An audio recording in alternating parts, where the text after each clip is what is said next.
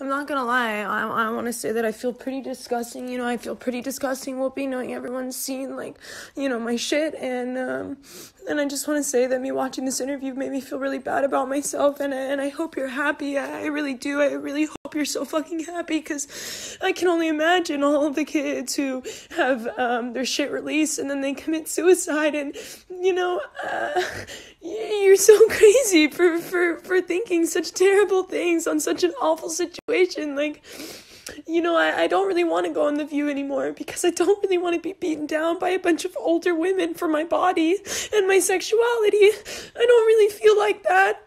And so I'm going to cancel my interview, because I don't really want you guys talking about your views to young girls, because I would not want my daughter to learn that, and I would never say that to her. Okay, I'm done.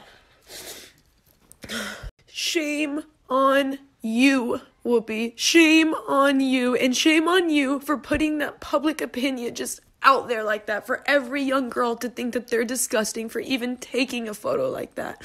Shame on saying if you take a sexy photo, then it basically deserves to get leaked. Like, don't be surprised at all and don't feel sorry for yourself. So if I go out to a party drinking and I want to dance on the dance floor, do I deserve to be raped too? Because to me, I see those two things as really fucking similar, okay?